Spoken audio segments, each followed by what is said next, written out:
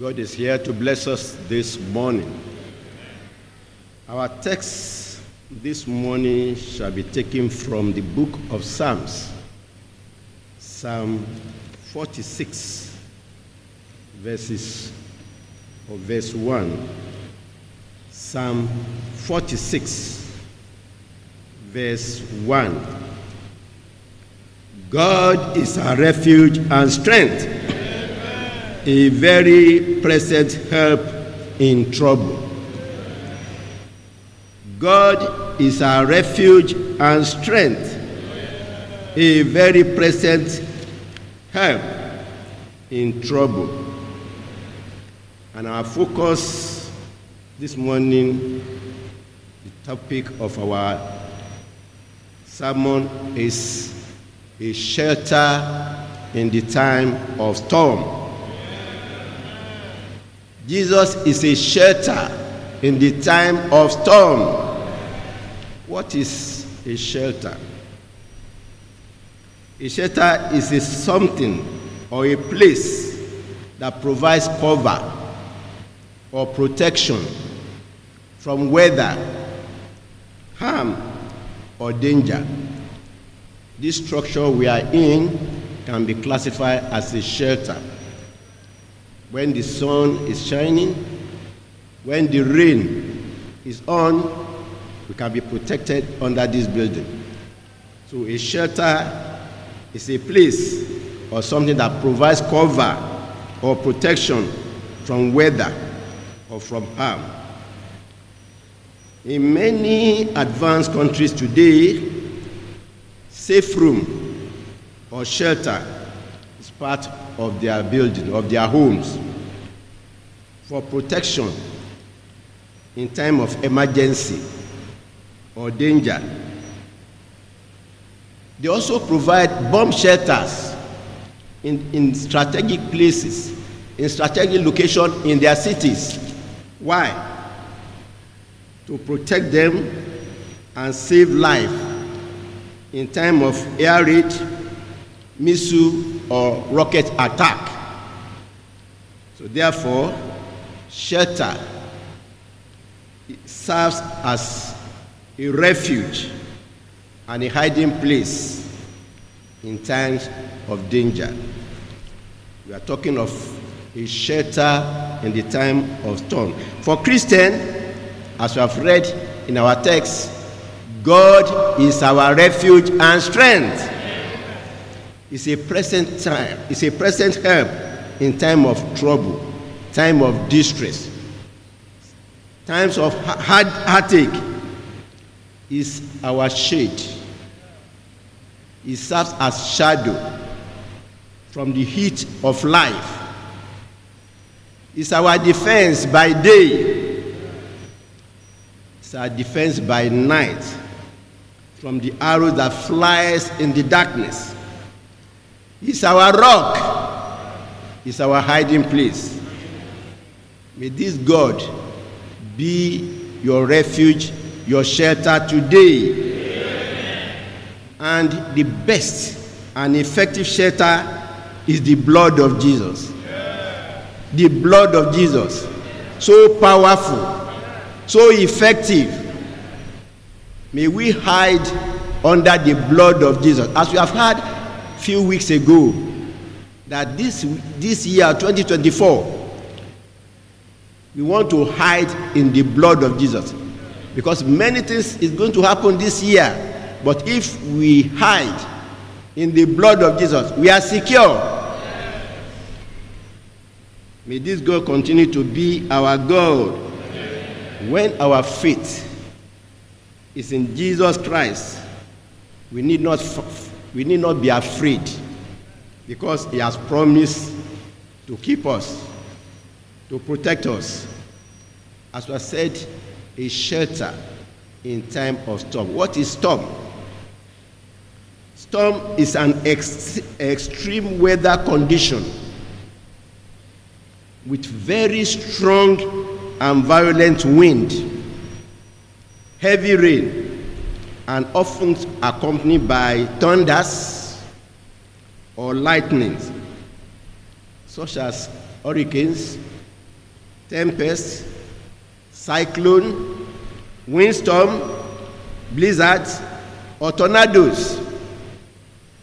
Time of storm is a time of trouble and distress. In the modern day technology advancements have made it possible, make it easy for people to identify storm, to trace, to track, and to predict the landfall of storm. That is where it will land.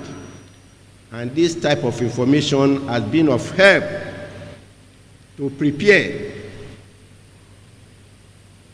for people either to evacuate or to run for safety, and thereby saves lives and property. That applies to physical storms, or we can call it natural phenomenon. But there's another type of storm, both physically and spiritual, that is the storm of life. This storm of life comes to everybody, every human being. Either you are a male or female, old or young, rich or poor, no one is immune from the storm of life. Either you are a believer or a sinner, all of us are exposed to storms of life.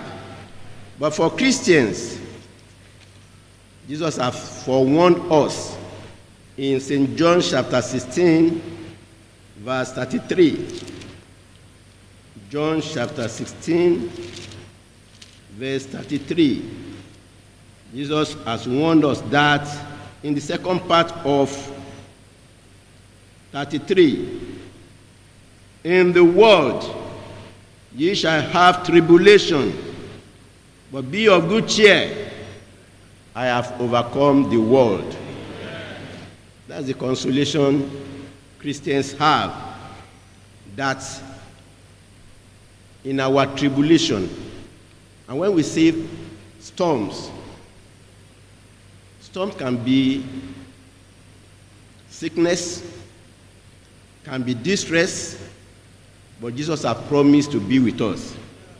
We have a song that we have been rendering here titled, God Has Not Promised. For Christians, God has not promised skies will always be blue, that there will be no cloud. God has not promised that we will always have sun without rain. He has not promised that we are not going to have trials and tribulation and woes, but God has promised strength for the day. He has promised light for the way. He has promised grace for the trials. He has promised help from above. He has promised to show us his unfailing kindness, his undying love. May this God continue to be our God. As I've said before, storms of life can come as trials, distress, tragedy, loss of valuables, loved ones, and all these tragedies, all these storms usually comes unexpectedly. It happened suddenly, as it happens to the disciple in our scripture reading passage, Mark chapter 4, verses 37 and 38. The disciples, they were troubled. They were in distress. Thank God, Jesus was with them. In our troubles, if you are Christian, Jesus is with us. They feared that they are going to be drowned. But they did the right thing, that we too should seize the opportunity and do today, no matter the storm of life that is raging in our life. If we do like the disciples, they cried. They went to Jesus. Jesus was asleep. As a human being, he was tired. They woke him up. Master, the tempest is raging. Carest not thou that we perish? Jesus arose. He commanded and stilled the raging tempest. He commanded, peace be still. May Jesus speak peace to all the storm that is raging in our life today. At another time, the disciples alone were in the ship, and there was a storm. Jesus was coming on the sea, walking on the sea. They were afraid that they thought it was a spirit. Then he commanded, fear not, it is I, be not afraid. And Peter said, is it you, the Lord? If it is you, they command that I should come on the water. And say, come. And Peter started to walk on water. That's miracle. As long as he was focusing on Jesus, he could walk on the water. But by the time he took away his eyes and looked at the boisterous of the storm, he started singing. But he did the right thing. He shouted, he cried, Lord, save me. And he was saved. Glory be to God. Today, no matter what we are passing through, God will undertake for us. In the scripture, we have many of the patriarchs who encountered storm of life. In the Genesis chapter 32, verses 9 and 10, 9 and 11. Genesis 32, let's look at the experience of some people who are Christian, who believe God, their reaction to problem in time of trouble. Jacob was coming back from Paddan Aram, where he has gone to sojourn. But before he left home, he offended his brother Esau. And now that he was on his way back, he sent to him, God told him, go back home. But Saul said, okay, be coming. I'm coming to meet you with 400 men. He was afraid, and he prayed. Verse 9. And Jacob said, O God of my father Abraham, and God of my father Isaac, the Lord which said unto me, return unto thy country and to thy kindred, and I will deal well with thee. 11. Deliver me, I pray thee, from the hand of my brother, from the hand of Esau, for I fear him, lest he will come and smite me and the mother with the children. He cried to God. We have a song that says, does Jesus care? If we are children of God, in time of trouble, all we have to do is to cry to God. That's one song that the choir usually render. Said, does Jesus care when my heart is pain? Does Jesus care when my way is dark? And the songwriter replied, oh yes, he cares. I know he cares. His heart is touched with my grief. When the days are weary and long night dreary, I know my Savior cares.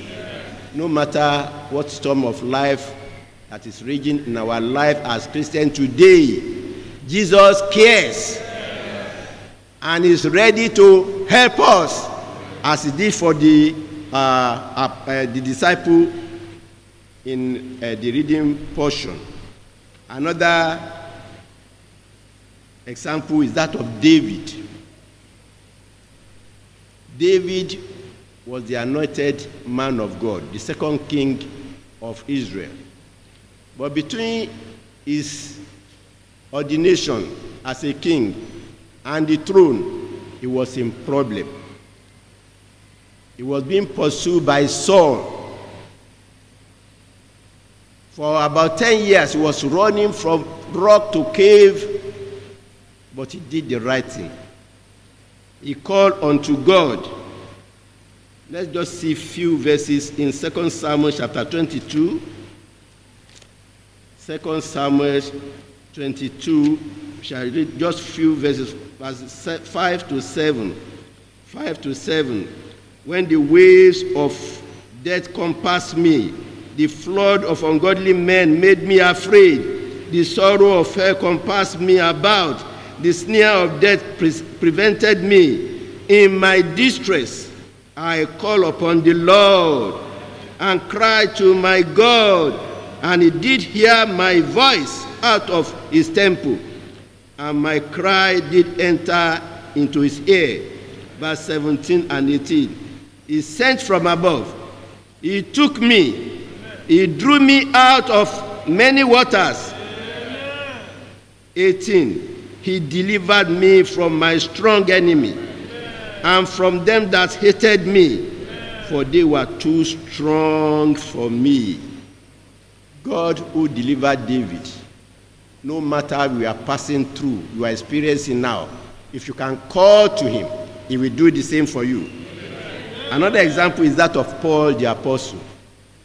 In Acts of the Apostles, chapter 27, he was on a journey to Rome to witness before Caesar, to defend his faith. He was in the ship with other prisoners and the crew and the soldiers. Storm arose, heavy storm arose, and they were in jeopardy. But Paul prayed to God, and God heard his prayer. Let's just see just few verses in Acts of Apostles chapter 27. Acts of the Apostles chapter 27. We are reading just few verses there. Yeah, 27 verse. We are reading verses 20 to 20. And when neither sun nor day nor star in many days appeared, and no small tempest lay on us, all hope that we should be saved was then taken away. But after long abstinence, Paul stood forth in the midst of them and said, Sirs, you should have hearkened unto me, and not have loosed from Crete, and to have gained this harm and loss. And now I exhort you to be of good cheer, for there shall be no loss of any man's life among you, but of the ship.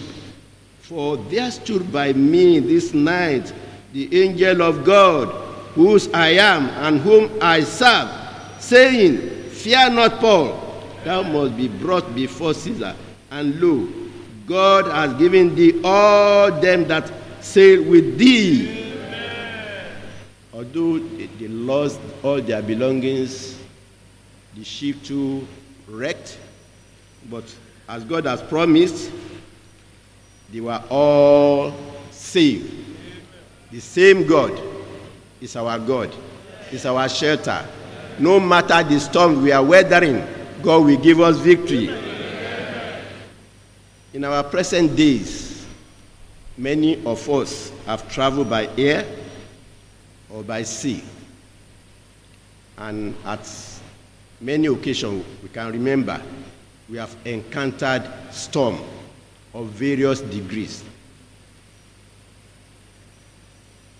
There have been turbulence in the mid-air,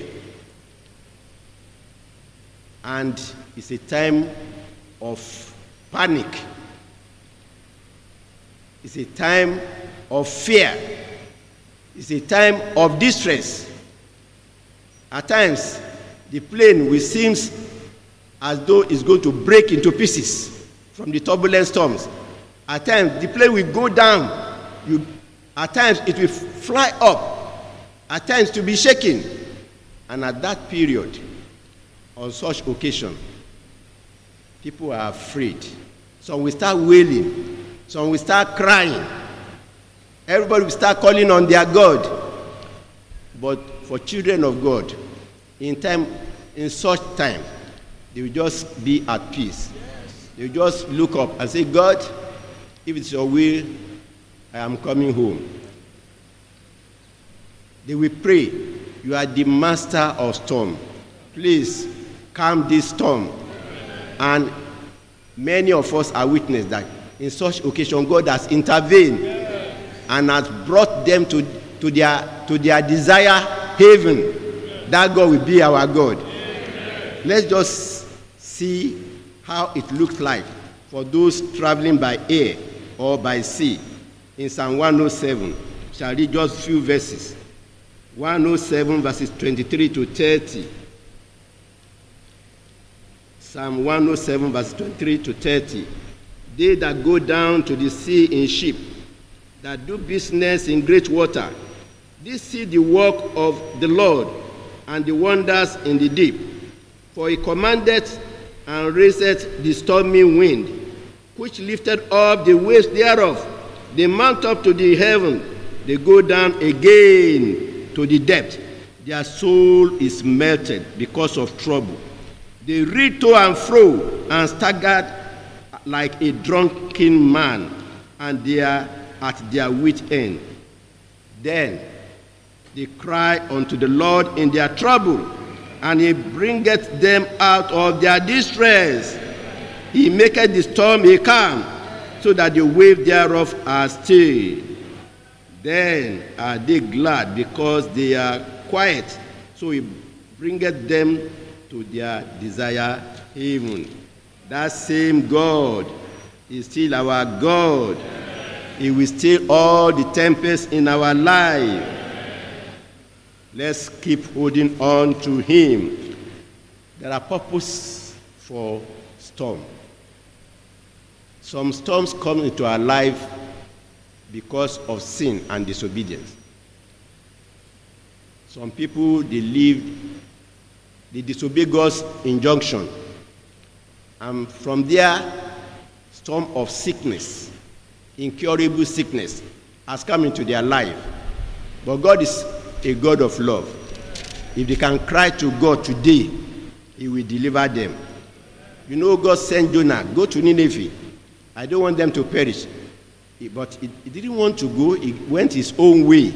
And God sent storm, a correcting storm, for all those who are going away from God's will. May God send correcting storm and bring them back. At times, God allows storms to come our way to make us know the power of God. As he did in the reading portion, that after Jesus rose up and calmed the sea, the disciples, they wonder, what manner of man is this? So at times God allows storm to come our way so that we can prove God, so that we can know how powerful is our God. At times God allows storms in our life, and if we endure and God give us victory, we will be a blessing to others. May God make us blessing to others. If we want to withstand the storm of life, we need to live our lives according to the instruction of God found in his holy word. Today, the whole world is passing through storm. Is that not so? The whole world is passing through storms. There are problems, distress in many countries. In our country, Nigeria, are we spared? We are also experiencing storm of life, storm of insecurity, storms of inflation, storms of economic hardship. But we have been crying to God, and he's going to see us through. Today, many marriages are experiencing storm. Am I correct? Many families are experiencing storms of life. Individuals are experiencing storm of life. But Jesus commanded peace on the Sea of Galilee. We are praying to him that he should command peace to our problem. One songwriter depicts what the disciple experienced in a song titled Peace Be Still. He said, Master, the tempest is raging, the billows are tossing high, the sky is overshadowed with blackness, no shelter or help is nigh. Then he said, Carest thou not that we perish? How can thou lie asleep when each moment so madly is threatening a grave in the agri deep? But Jesus is the master of storms. He said, the winds and the waves shall obey his will. Peace be still. Whether the wrath of the storm tossed sea, or struggle or evil, whatever it be, no water, no storm can swallow the ship where Jesus lies. He is the master of ocean and earth and sky. They all shall swiftly obey his will. Peace be still. Recently, about a month ago, our church experienced storm. Gunmen kidnapped our children at Ekiti. The people of God rally round. We pray to God a sure shelter, a refuge, and see how swiftly he came to our rescue. So that's assured us that no matter what we are passing through, Jesus will give us victory. Jesus will speak peace to our problem. Jesus is the Prince of Peace. He is the master of the storm. As he commanded, peace be still to our raging sea.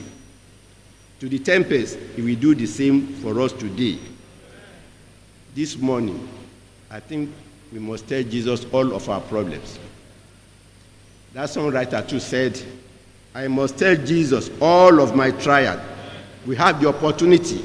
The disciples, they have Jesus with them. They cried unto him. He delivered them. So this songwriter says, I must tell Jesus all my trials. I cannot bear this burden alone in my distress. He kindly will help me. He ever loves and cares for his own. I must tell Jesus all of my trouble. He is kind, compassionate friend. If but I ask him, he will deliver. And in my grief, when I call, he will help. I must tell Jesus. I must tell Jesus. I will tell him, I cannot bear this burden alone. I must tell Jesus. Jesus is waiting at this altar to speak peace to all the storms of life that is raging in our country, in our lives. He will command peace. Let's seize the opportunity to tell Jesus. God bless you.